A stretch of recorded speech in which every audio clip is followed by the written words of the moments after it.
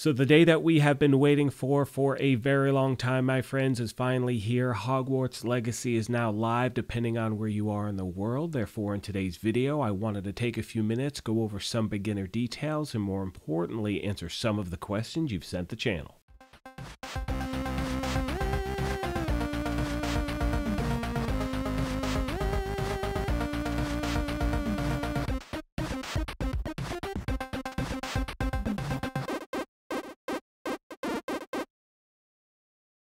What's up, my YouTube family? Welcome back to the Gaming Brigade, and the first thing I want to make sure I mention is that this is going to be a spoiler-free video. I just want to go over a few beginner details that should hopefully get you started when you jump into the game. Now, if you happen to be new here, feel free to hit that subscribe or join button. If you enjoyed this, you could hit that like button as well, and remember, we are currently having a giveaway for a PlayStation 5. To enter, all you need to do is subscribe here or follow on Twitter, and the winner will be announced May 4th of this year.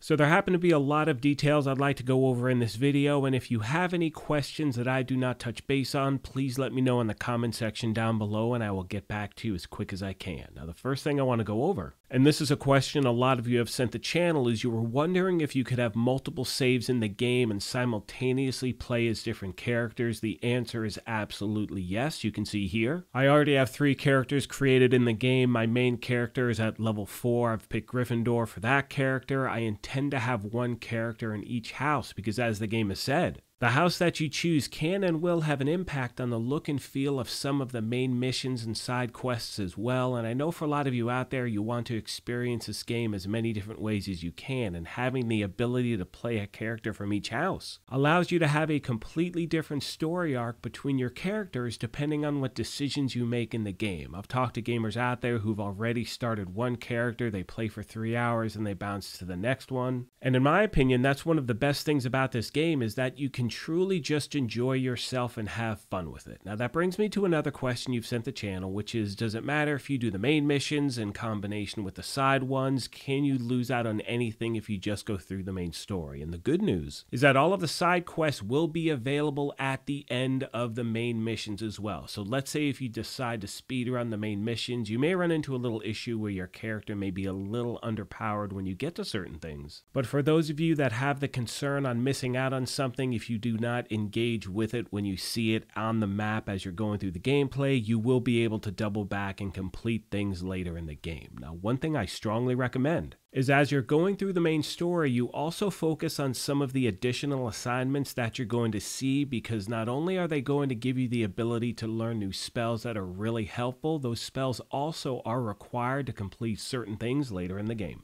Now, as all of you know, you have 4 houses to choose from when you jump into this game. You have Gryffindor, Hufflepuff, Ravenclaw, and Slytherin. And I know for a lot of you out there, you already have your house predetermined. And another question you had was, do the answers during the sorting hat ceremony have an impact on the house that the hat chooses for you? And the answer is yes, but the good news is that no matter what house the hat chooses for you, you will have the ability to override that decision and pick whichever house that you like. So for those of you that want to be Slytherin, no matter what, or Hufflepuff, whatever it may be, you can choose anything you want. Another great feature is that you have full wand customization. Now, I know you can link your WB account to the game and import a wand that you may have designed online. But for those of you that have no desire to do that, or you just haven't done it as yet, you can create your own wand in the game, obviously. You can see here there are so many different choices. They also walk you through the strengths and weaknesses of different wands you may choose. And as I've mentioned in previous videos, and as the game has stated, once you choose your house and you choose your wand as well, those are locked in for the rest of your gameplay for that character. So take your time, enjoy it, and if you have any questions whatsoever, please let me know. A few more things real quick, my friends, and I'm going to start to wrap this up. Now, I'm going to be doing a standalone video on different gear you can pick up in the game, but in the meantime, I wanted to talk about the transmog system that this game has, and it's absolutely amazing. So every single piece of item that you pick up in the game, it is immediately put into a transmog library, so that way you can change any further item you pick up to have the look of something that you enjoy more. So as most of you know, when it comes to a game like this, as you progress, obviously you're going to be picking up stronger and better gear. This way you can change the look of the gear to anything you want, let's say from a previous item that you got early on in the game. And the best thing is there is no cost to do it whatsoever. You can switch things and customize your character anytime you want. Another question a lot of you had is, does the difficulty that you choose in the game have an impact on the amount of XP that you earn? And the answer is no. Regardless of your difficulty, that will not change the XP earned for, let's say, completing a mission or a side quest. The only impact it will have is on the actual difficulty of the gameplay itself, but other than that, you will earn the exact amount of XP no matter which difficulty you choose. One final thing I'd like to talk about today is the Room of Requirement. Now that does take some story progression to get to. And while this is the type of game, in my opinion, you really want to take your time and enjoy, I do suggest you try to get to that as soon as you can because it will help your gameplay out a lot. I believe it's after the 16th main mission, which I have not gotten to as yet. I believe it's after the main mission where you get your broom. And so for me in my gameplay, my intent is to get to that mission, get the broom, get to the Room of Requirement. And once I have that stuff set, then I'm just going to take my time, cruise around the open world. Let me know how you're going to play this game, my friends, and as always, if you have any questions, comments, or feedback, please let me know. With all that being said, I'm going to start to wrap this up and leave you with a little bit of gameplay footage. And as I mentioned at the beginning of this thing, if you happen to be new here, feel free to hit that subscribe or join button. If you enjoyed this, you could hit that like button as well. But most importantly,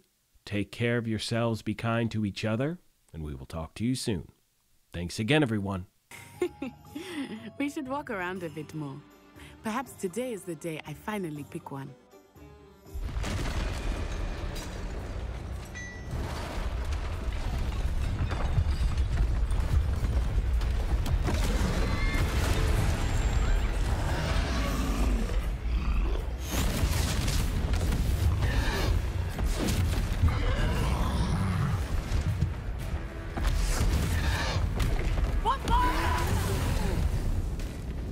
Draw it away from the building! Away from the village!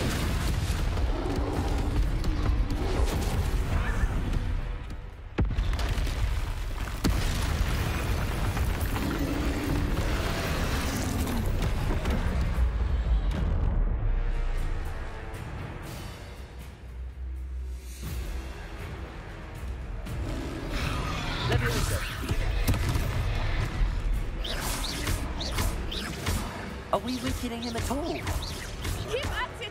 We have to wet them! Potato! It's ready on us.